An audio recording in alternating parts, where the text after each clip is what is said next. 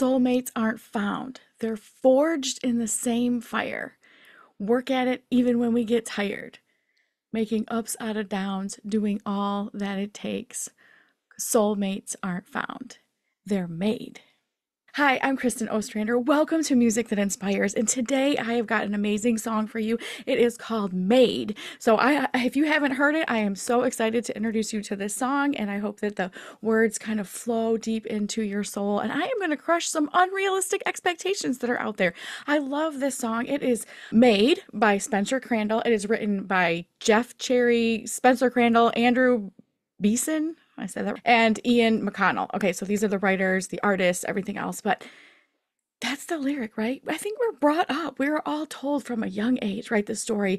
We see movies, we hear songs, all this kind of stuff that one day you're just going to find that perfect person and it's going to be all sunshines and rainbows and you're going to instantly click and everything's going to be amazing, just like some Hollywood movie, and the stars will align and you'll hear this, oh, and everything will be all good and great.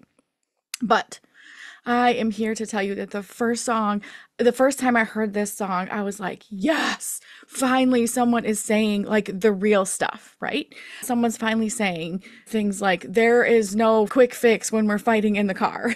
Hello? Anybody that's been married a long time? This is 25 years for me.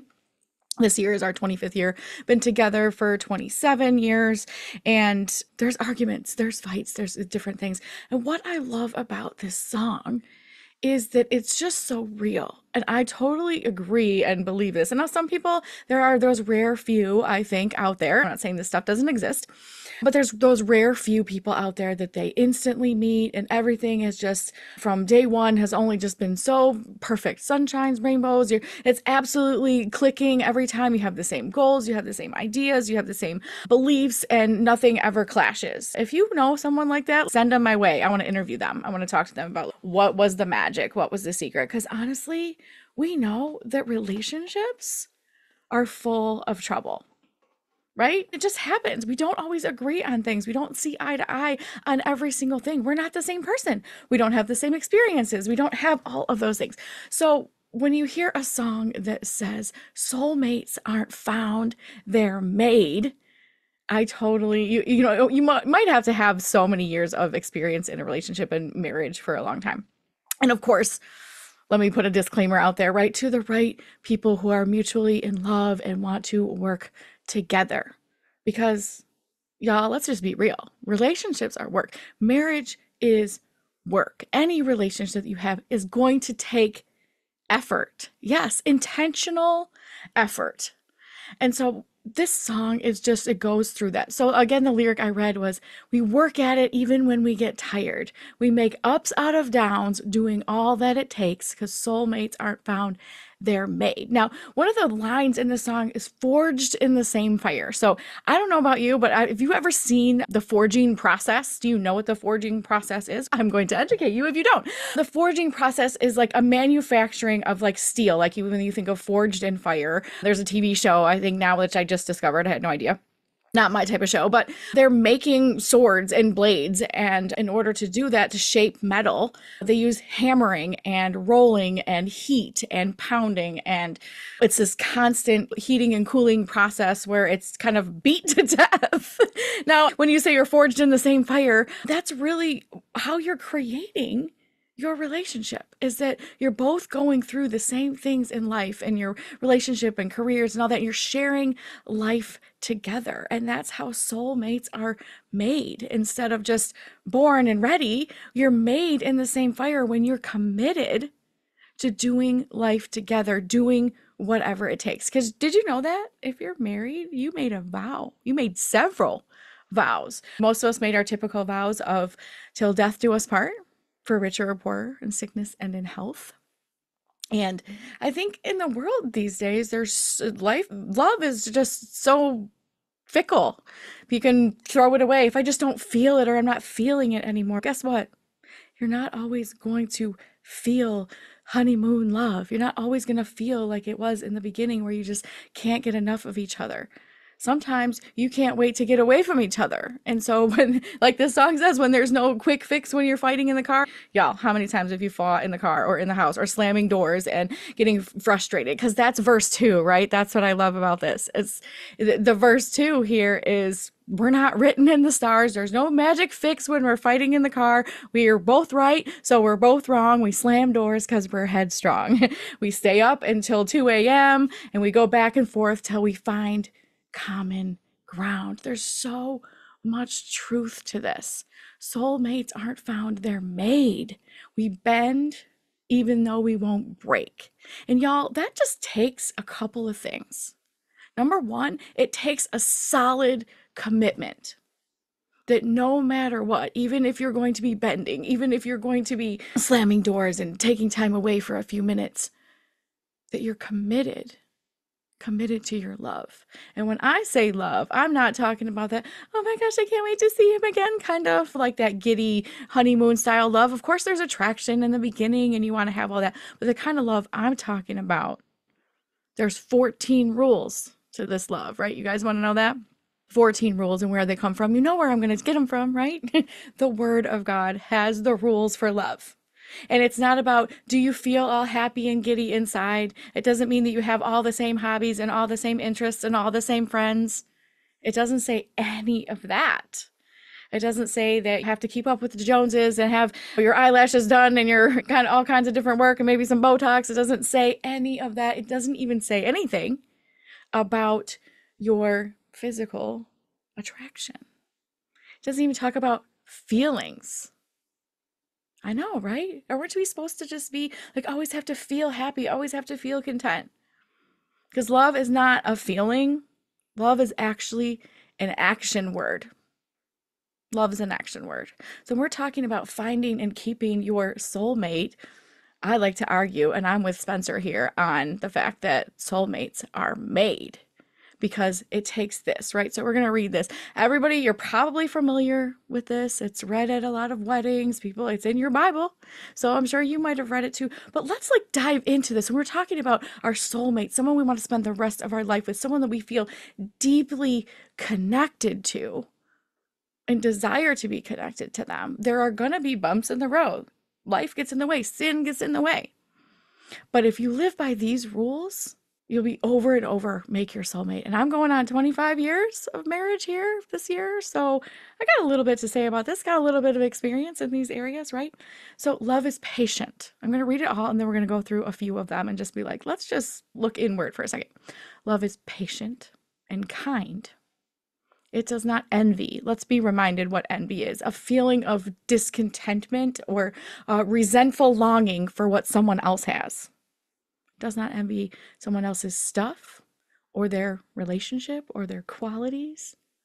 Does not envy. Does not boast and is not proud. Does not boast. Does not brag about their own accomplishments. Is not proud and puffed up and look at me, look at me, look at me. Pride is not proud. It does not dishonor others. It does not dishonor others. Love. Do you love your spouse?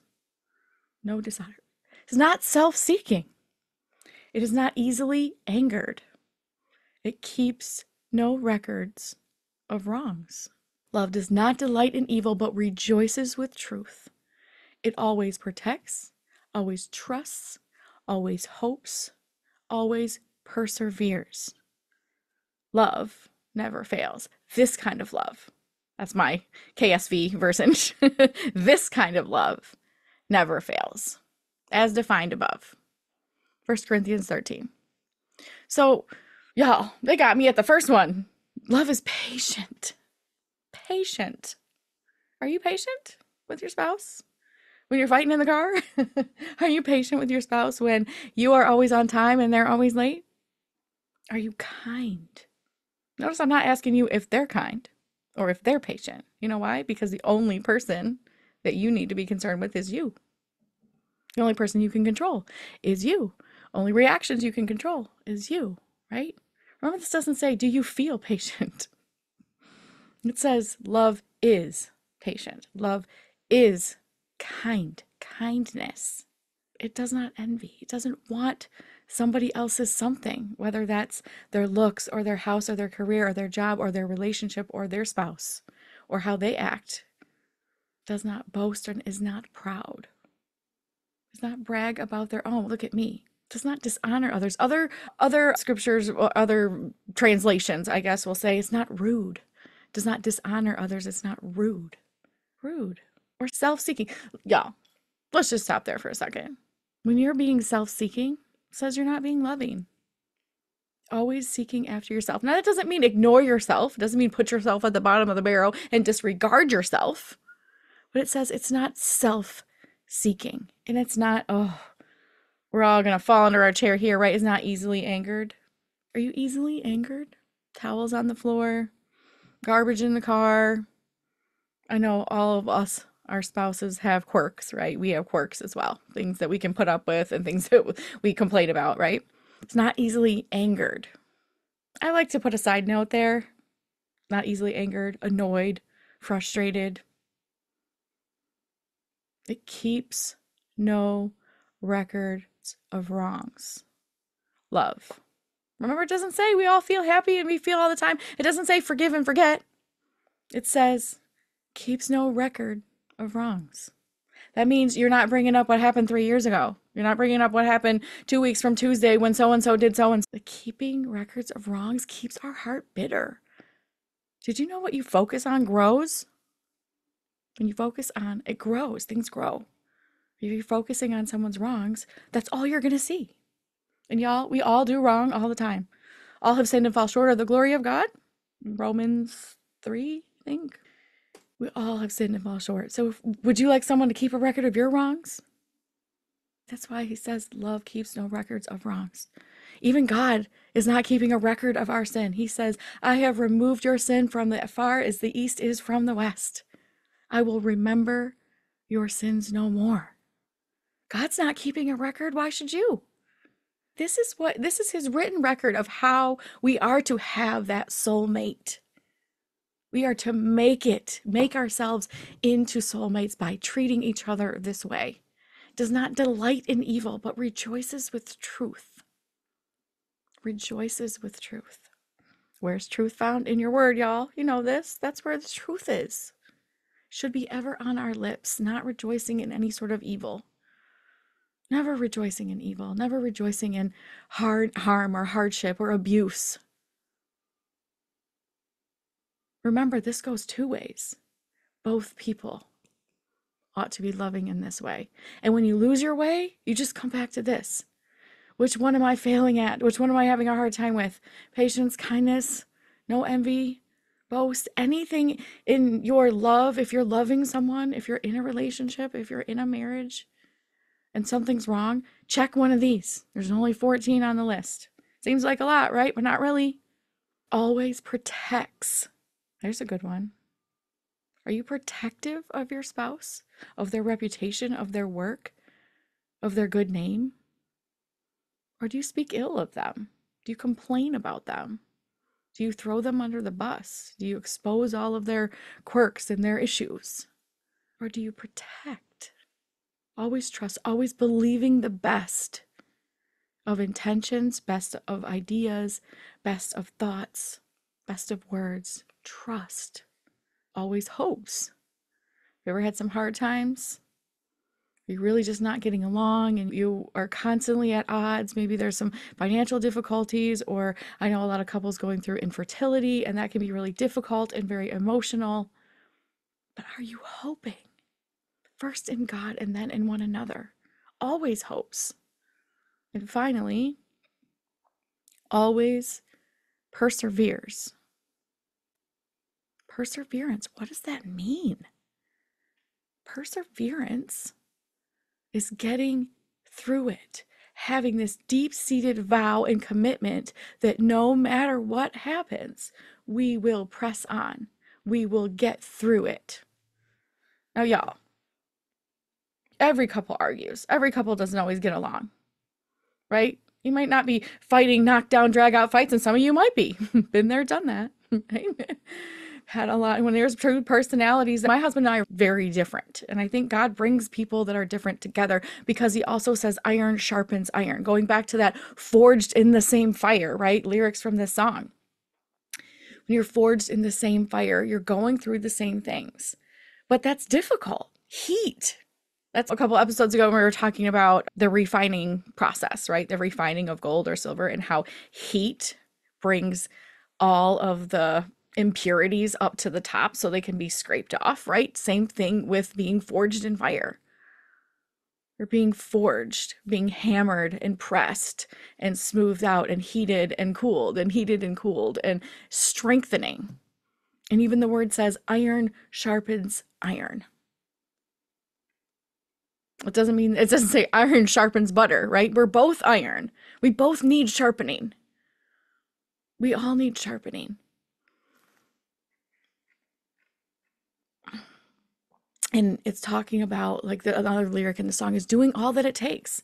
That's perseverance. That's going back and not being proud, but being humble and saying, what can I do what can I bring to the table? I hear sometimes just a lot of people in their, I want to say middle age, I want to say like 40s to 50s, the divorce rate quadruples between 40 and 50 for most couples in America. And even in Christianity, even in Christian couples, the divorce rate's not much different in Christian couples, which I find very sad, because if both people are calling themselves Christians, they're accountable to this. All 14 of these rules. I know that's such a bad word, right? How about principles, policies, words of the wise? This is God's word to us. And he tells us exactly how to love each other. He actually doesn't just tell us. He shows it to us. He lived it. He came here and showed us what love was. Greater love has no one than this, that a man laid down his life for his friends. And then he says, you are my friends. There's other scripture you can go through about marriage, but I'm just talking about debunking the crazy myth that if you're going through a rough period or a rough season in your relationship, and there's ups and downs, y'all, 25 years, we've seen it all. There's a lot of ups and a lot of downs. Even recently I was reading about Michelle Obama and Barack and Michelle Obama, and she said they were pushing 30 some years of marriage, and she said, I'll take the 22 good ones for the 10 bad ones we might have had over the years. Admitting, yeah, there's bad years. There's been times where we barely made it, barely hanging on, but there's always something to go back to. Always perseveres, always trusts, finds hope, rejoices with the truth.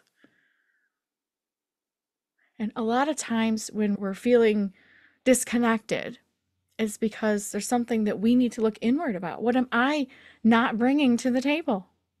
Am I being kind? Am I being patient? Am I overlooking an offense? Am I keeping a record of wrongs?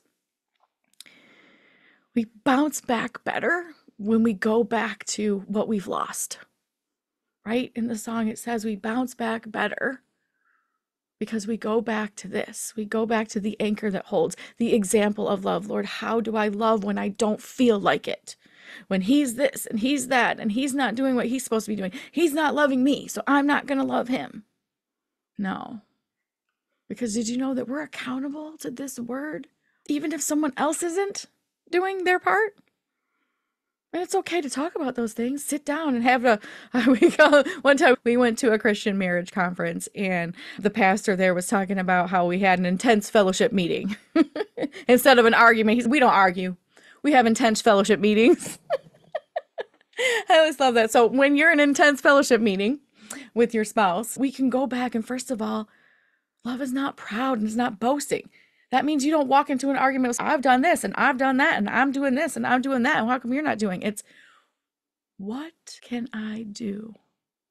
Because love lays down its life for the other. And that looks like this. It looks like patience and kindness. Look at the life of Jesus and how he loved people. He wasn't bashful about talking about sin, but then he says, go and sin no more. I forgive you. Go and forgive others. I love you. Go and love others. And he tells us right here how. This is what it looks like. There is no mystery. There's no magic secret sauce. It's all right here, 1 Corinthians 13. verses what, 2 through 8. Hopes, trust, protects. Are you protecting your spouse? Are you protecting your marriage? Oh, this is what it takes. And I'm so glad that Spencer and the writers of this song really captured what a soul mate really is. Because it doesn't talk about all this other Hollywood stuff where you just feel this over the moon feeling and butterflies in your stomach and you're in La La Land and you can't wait to see them. Look, I can't wait for my husband to come home from work either. I do. I like to see him. I like to share my time and my day with him. And it's the person I want to talk to. But it's because we practice these things.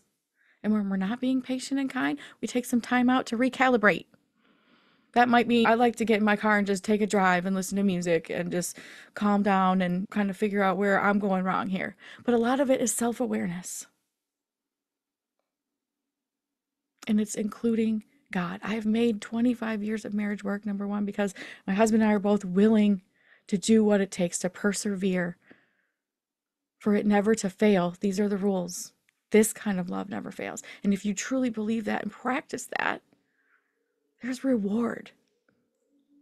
What God has joined, let no one separate, Mark 10:9. Or how about Ecclesiastes 4:12? 2. A man might prevail against one who is alone. 2 will withstand him a threefold cord. It's not quickly broken. God, you, your spouse. Between the three of you, you can make it work.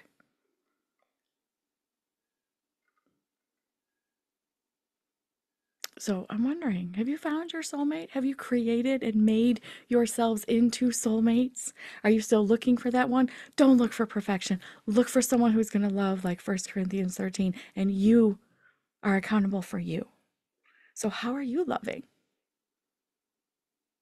It's better to give than to receive. But guess what? God always promises that the giver grows even richer. In Proverbs, I can't wait to, I'm working on a Proverbs study right now. Actually, I'm writing a study in Proverbs and I can't wait to bring it to the world. But as I'm just deeply involved in Proverbs, I see these things. Those who are generous, those who give, they grow all the richer. That's what Proverbs says. It says sometimes there's blessing in silence. Our words are important, and the righteous are always rewarded. We're looking always for instant rewards these days. Everyone wants to say, oh, it's not sunshines and rainbows. People quit relationships so early. Y'all, I'm still discovering stuff and stories about my husband and his past and his life and his family and different things. And even some of your goals and dreams, they change over time. So if you're not at 25 years yet, I got to tell you, you've got so much to look forward to. As you grow and change in life and raise kids, and then eventually they grow up and you do different stages of life together, there's always something new to discover. If you're in a stale period right now where things are kind of blah and boring and meh, you'll get through it. Love like this, it has so much reward. It has so much reward. Even if in the moment someone's not loving you back in this way, this kind of love has reward even if you give it. It's not always about how you feel. It's about what you do. Your actions speak louder than your words. And sometimes we can even show love even if we don't feel love. We can be kind even if someone else isn't, or if they're not receptive.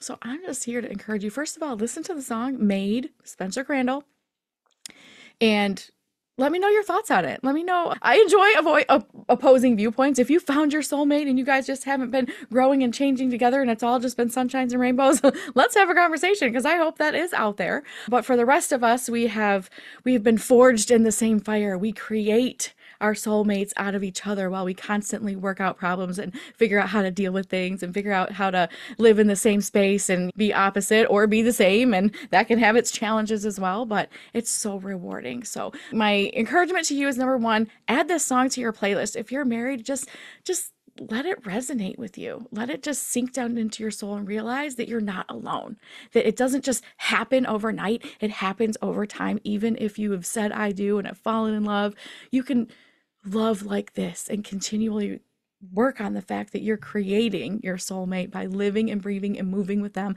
and loving them the way that God has loved you.